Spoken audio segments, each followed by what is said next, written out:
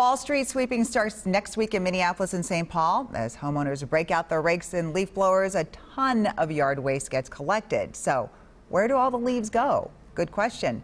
WCCO's Heather Brown followed them from her home to the end and back again last fall.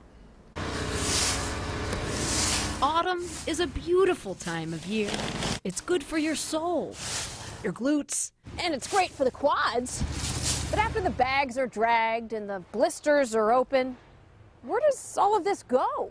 The bags you put out there and the stuff you bundle up goes into the truck. They bring it here. Mike Kennedy is with the city of Minneapolis. He met us at SKB in Northeast. So what is this place? This is simply a transfer yard for us. And the street sweeping leaves, they look a little cleaner, ironically. Right. Well, yeah, you would think, coming off the street, but actually, that's a cleaner product. Each municipality has its own process. Whether they do curbside or drop-off, most of the Metro's leaves are then trucked to another spot. Now we're 20 miles south from here in Burnsville. Where are we? At the mulch store.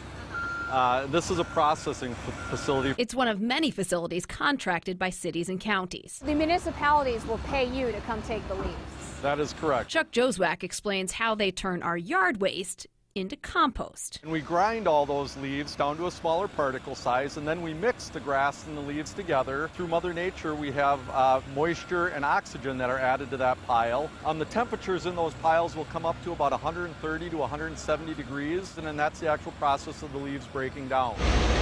Then they send it through the screener. You don't pick out the trash before you grind it. There's not a whole lot in there. Over time, we've gotten pretty good at separating yard waste from trash. 1 year later, this is what we get. 1 year later, that's what you got. And then you sell it. And then we typically sell it for anywhere from about $16 to $20 a cubic yard.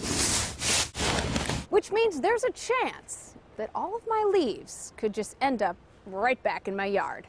Heather Brown, WCCO 4 News.